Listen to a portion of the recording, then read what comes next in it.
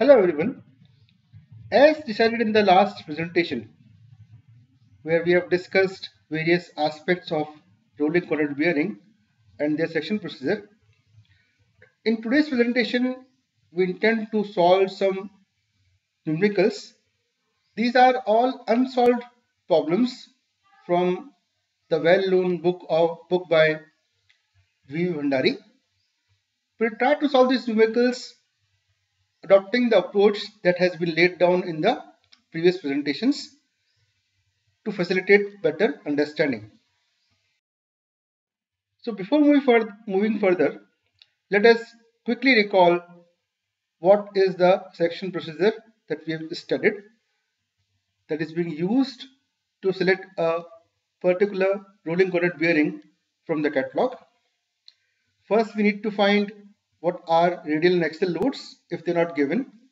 Then, depending on the ratio FA by FR, we need to select which bearing is to be used, like ball bearing, roller bearing, or contact bearing, or self-running bearing. Then we'll find X and Y from the tables, and for that we require C0. So we'll take FA by C0, but before that we need to use trial and error method, which we'll discuss in detail in the next slides. Then we'll find equivalent dynamic load by putting the values of X and Y in the formula. Then we'll take the decision about L10 life in million revolutions from the data book or catalog. Then from the load life relationship, we'll find dynamic load carrying capacity. We'll see for the selected bearing, C tabulated is more as C calculated, or it is less. If it is more, then we'll move on to next series of bearing and we'll repeat the exercise until value of C, that is dynamic load carrying capacity that we have calculated, comes out to be less than the value of C, which is tabulated. And in the last, we'll find the revised life of the bearing for the tabulated value of C using load life relationship. With this quick recalling of the procedure, let us move on to the numericals. In the very first numerical, we are supposed to select a bearing which is to operate at 1500 rpm and is acted upon by a 8000 Newton radial load and 5000 Newton axial load. The shaft diameter is 45 mm. That means all the bearings whose last digit is 09, they might be suitable for the application. So we have to see which bearing among the available one shall suit our application. So we'll try to use the procedure that we have studied in the previous presentations. FR is given, FA is given, N is given, and D is 45 mm. L10 life is given as 500 hours. First of all, since FA and FR are given to us, there is no need to find these loads. What we'll see what is the ratio of FA by FR. It is coming out to be 0.625, and we know when FA by FR is less than 0.7, single row deep groove ball bearing will work. So by this time we have fixed that any single row deep groove ball bearing might be suitable for our application. Now, since life is given in hours, we will convert that into million revolutions. The same comes out to be 45 million revolutions. Now the next job is to find equivalent dynamic load for the given value of FR and FA. We'll use this formula. P is X VFR plus Y FA.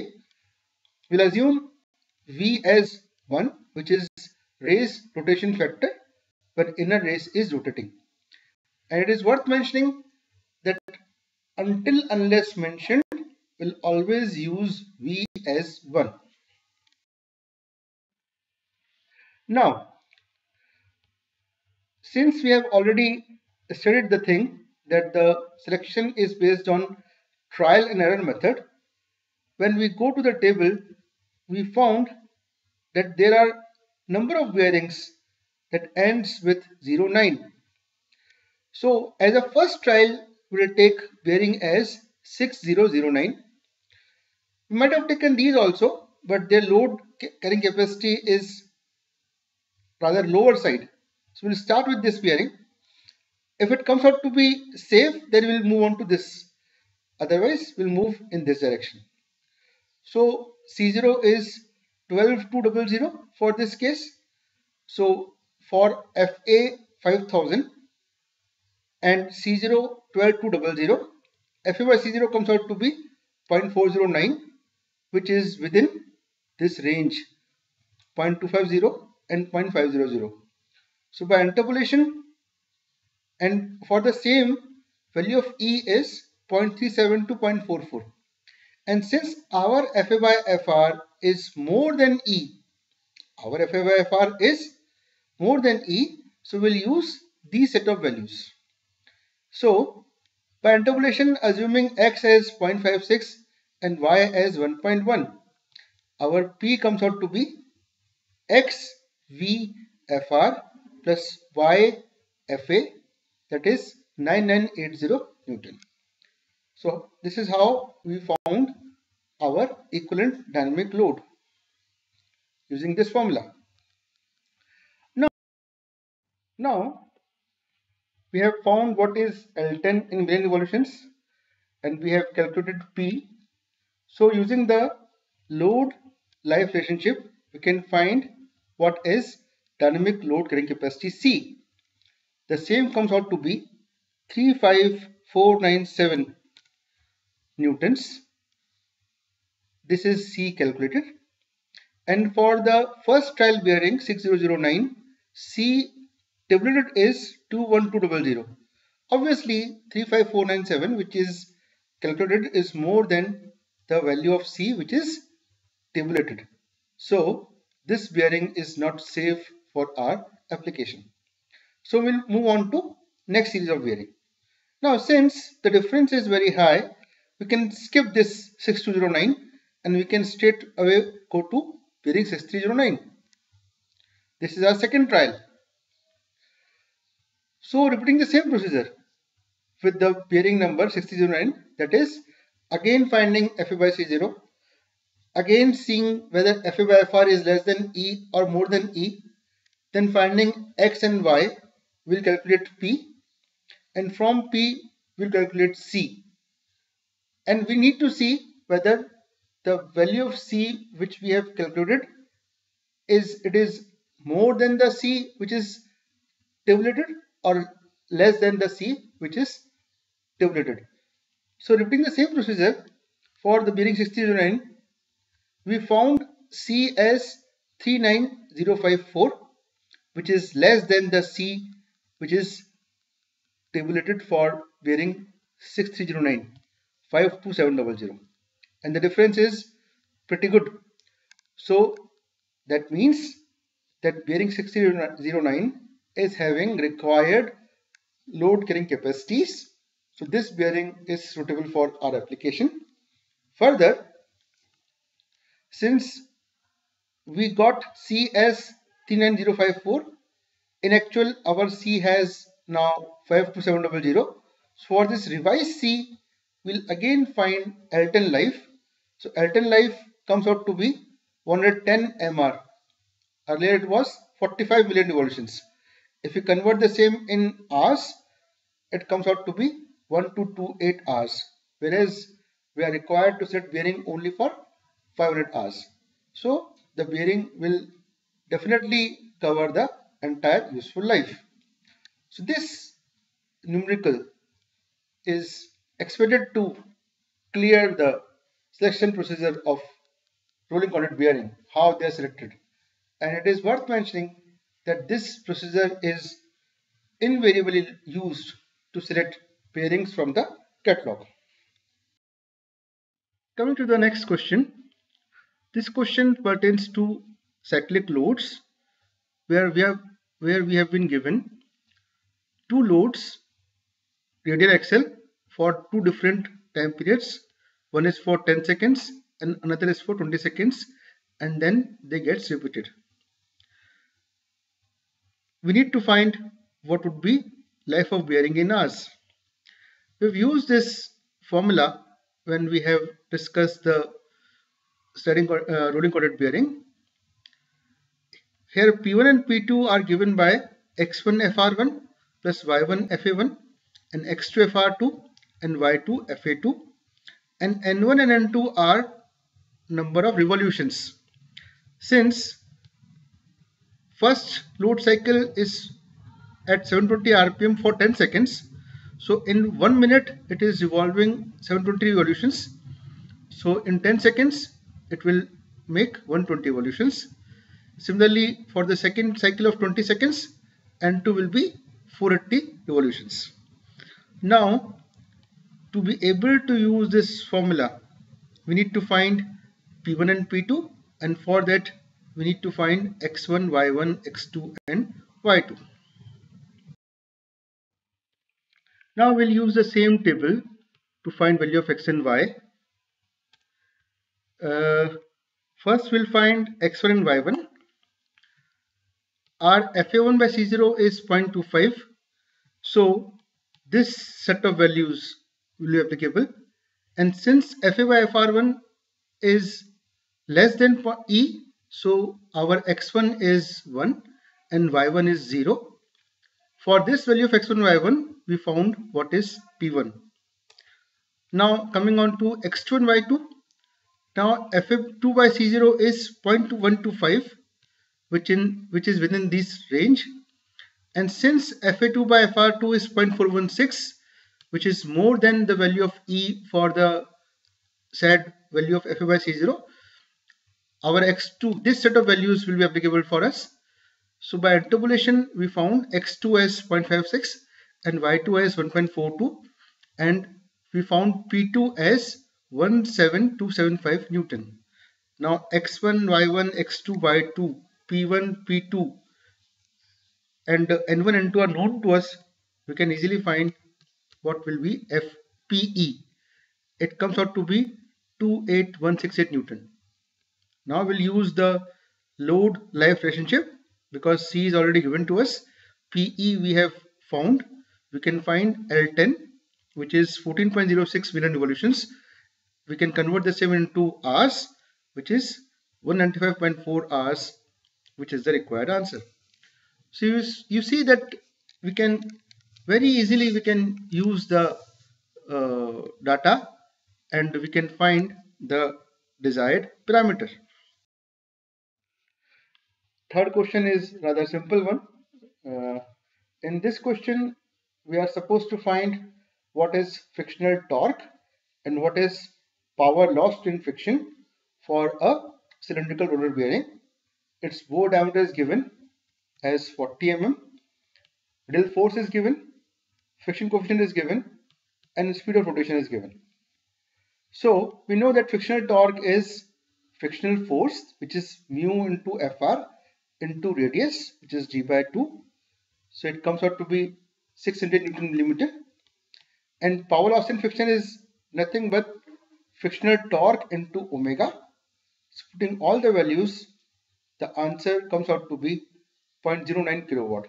So in this case, the cylindrical roller bearing will lost 0.09 kilowatt power in friction.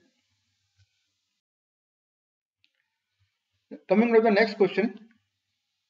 In this question, we have been given that there is a radial force of 2500 Newton, axial force of 1000 Newton, dynamic load carrying capacity, which is C, 7350 Newton, value of X and Y are given to us, shaft is rotating at 720 rpm. We just need to calculate what is life of bearing. Since that data is given, we can easily find what will be P, XVFR plus YFA,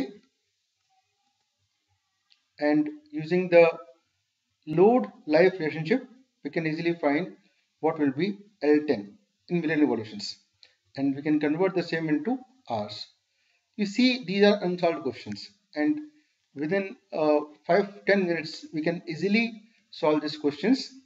The purpose of this presentation is to instill confidence in the students that yes, unsolved questions can also be solved with ease if we are sure about, if we have gone through the procedure, we have gone through the theory in a better way. Fifth question is also a simple one, like rather cyclic loading again. The radial load is 2500 Newton for first 5 revolutions. That reduces to 1500 Newton for the next 10 revolutions, and then the cycle repeats. Life is given as 20 billion revolutions. We just need to find what is C, or dynamic load carrying capacity. So since FA is missing here, so FR1, FR2 are known. So P1 will be simply FR1, P2 will be FR2, N1 and N2 we can find, we are already given 5 evolutions and 10 evolutions. So we first found this PE, and from load life relationship for a life of 20 MR, we found C as 5303.4 newtons, which is the required answer. In the next question, this question wants to test our understanding for reliability other than 90%. Here it has been given that the radial load is 3000 newtons and the life is 10,000 hours at 720 rpm with a reliability of 95%.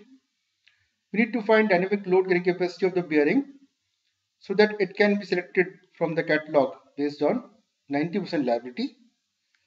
Further, if there are 4 such bearings with a reliability of 95% each, then what will be the reliability of the complete system? We have studied this Weibull's distribution formula. Now here L95 is given to us, which is 10,000 hours. We need to convert that into million revolutions. R95 is reliability that is 0.95. R90 is 0.9. From this formula, we need to find L10 in million revolution. So first we convert L95 hours into million revolutions. We put this value over here. Value of R95 is 0.95, R90 is 0.9, and value of B, which is a constant, 1.17, for L50 equals to 5 L10.